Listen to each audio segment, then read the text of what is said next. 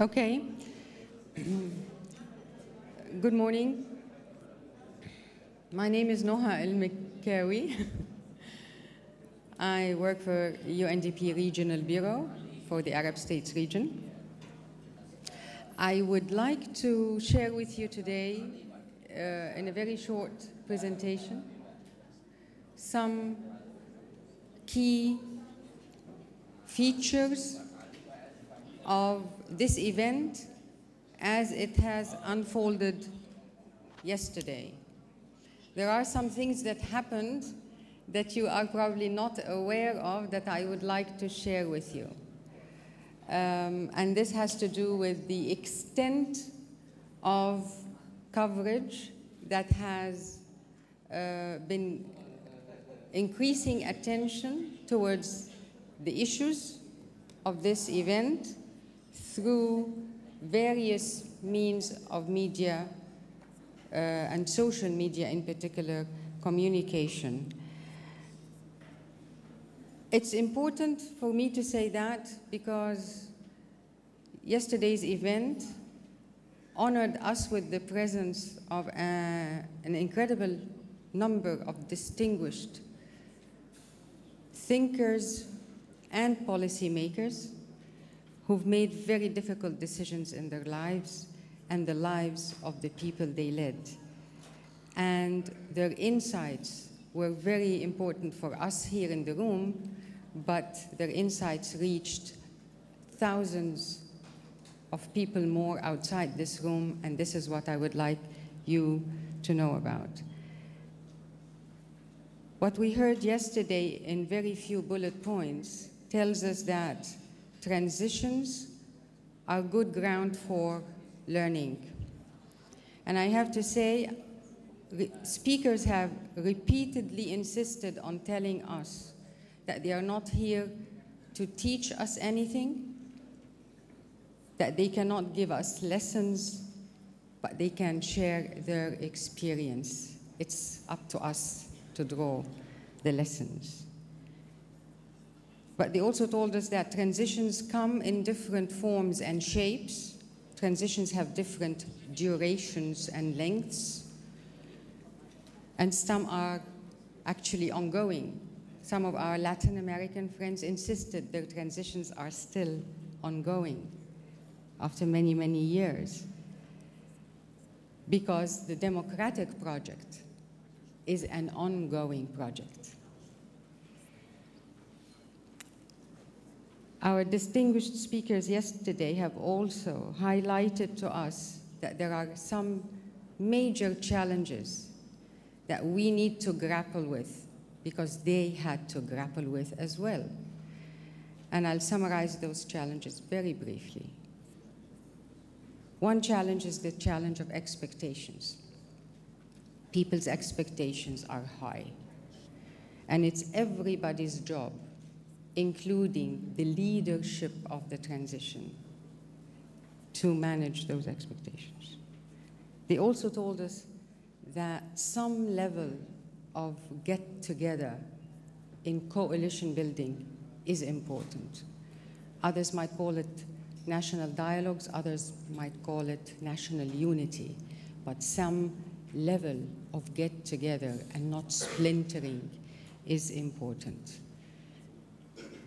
They also told us that transitions grapple with issues of justice, tolerance, and accommodation. And these are issues of moral authority, political tactic, as well as leadership, as already mentioned. And finally, we heard from distinguished guests yesterday that we would be making a mistake if we think of transitions as only political tactic without linking that to social and economic justice. And somehow this is a challenge that they shared experiences on and challenge that we have to grapple with. It seems that all these messages and big points we got yesterday attracted the attention of an incredible amount of people outside of this room yesterday. We were live on Al Jazeera and Egypt television yesterday. Al Jazeera broadcasted live for 5 hours. We were connected to 3 universities in Egypt via live streaming. These are the University of Cairo, Alexandria, and Asyut in southern Egypt. University of Asyut was the most active and most engaged in our discussions. And many of the questions, actually, that the moderators raised here were coming from those university students live streamed to us.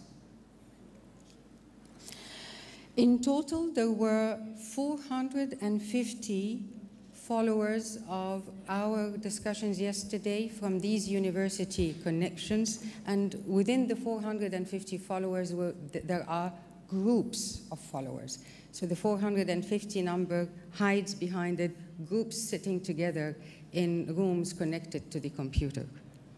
We were also linked up by live stream to Jordan, and the UNDP Jordan office facilitated that to happen.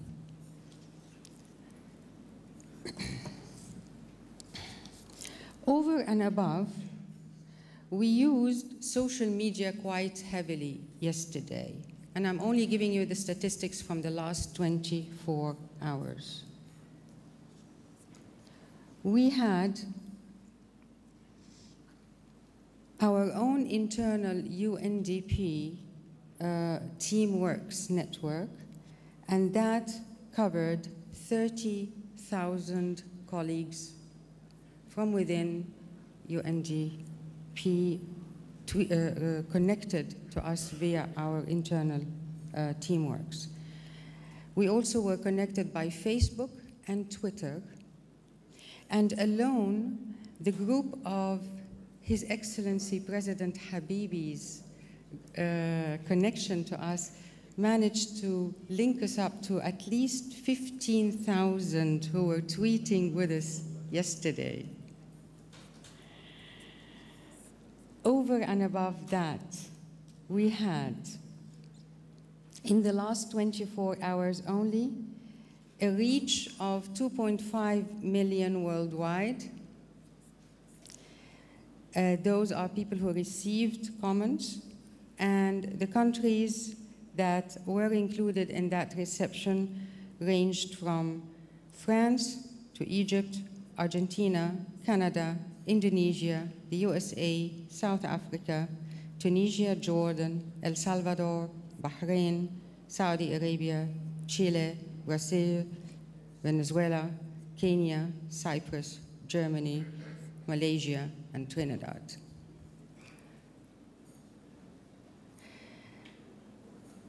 Some of the comments we got on tweet, I will be reading to you later, just a few. We had on the UNDP Egypt Facebook page 12,800 views, 430 thereof were active and bringing in comments from various countries around the world and in the Arab region. In the Arab region, there were 11,000 tweets yesterday, within 24 hours, and some of the comments that we got were the following. This is an excellent coverage, I must say. I feel like I'm with you in the room. Another comment. I'm afraid that if Egypt does not move forward, ending sectarian strife and discouraging religious intolerance, it will not move forward. A third comment was from the United States, and not an Arab living there, from an American, from the name, I suppose. We should take advice from this event. A national reflection on our own constitution is due. A fourth comment said, pluralism is not impossible. if you choose to adopt the concept of tolerance.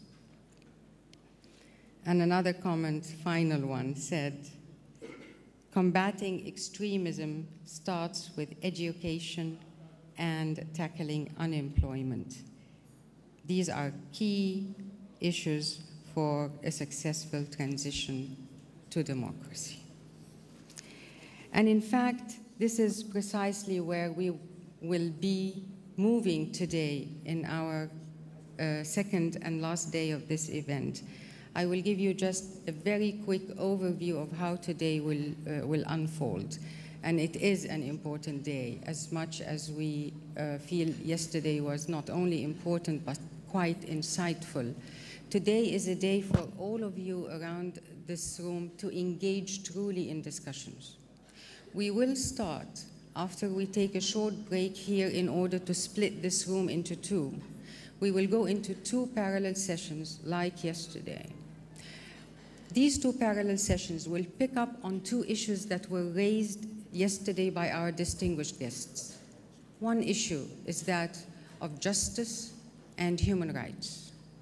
How do we ensure, through listening to their experience, how do we ensure that a transitional process safeguards principles of human rights, respects them and protects them, as well as ensures an intact, independent justice system that protects and respects and enforces those human rights. A very important issue that has provoked all these young and old people in the Arab world to ask for change. The second parallel session will handle the issue that we heard yesterday from President Bachelet and President Habibi and others we should not forget, namely the economic justice. How can we ensure that transitional processes put us on the right track towards economic justice with macroeconomic policies and local level policies that overcome disparities? Let's not forget Tunisians went out sparked by uprisings in regions that were underdeveloped in a country that was a good performer in the Arab world economically. That underlined the issue of economic disparities between the regions so much that we cannot forget this lesson ever again. This will be the session on macroeconomics and overcoming socioeconomic disparities in the regions. In both of those sessions, we have distinguished guests from invited countries, as well as our distinguished guests from the delegations Tunisia, Morocco, and Jordan. Everything is in the agenda. I will not repeat it. After lunch, we go into an in-depth discussion in 5 roundtables we call South-South roundtables, where all our distinguished guests hopefully will be with us to lead discussions in much smaller roundtables for you to ask in-depth questions on the 5 topics that you have in the agenda. 2 of those sessions will be live streamed in the same way that I described for yesterday, reaching out hopefully to as many thousands of people as we did yesterday.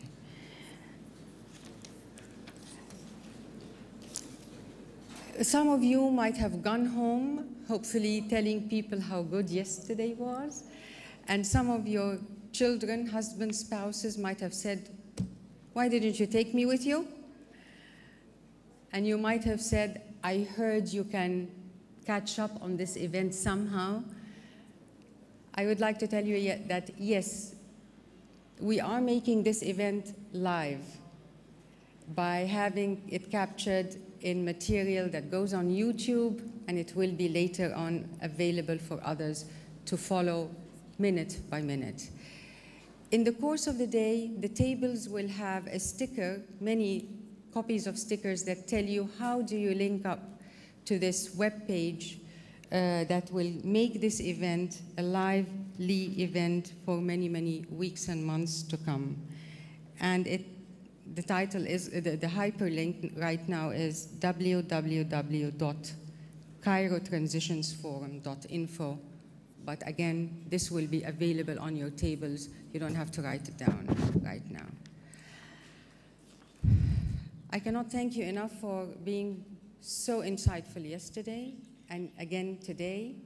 There is a huge team in UNDP that has worked very hard to receive you here. We are all extremely thankful and grateful for you being here and for giving us all of your insights in such a wonderfully intact and concrete manner. Let's hope this continues throughout the day in the 2 parallel sessions as well as in the 5 South-South roundtables. Much appreciate you being with us. Wish you a very good day today. We'll break just to be able to split the room and then come back in either economic session on economic justice or the human rights and justice session. Thank you very much.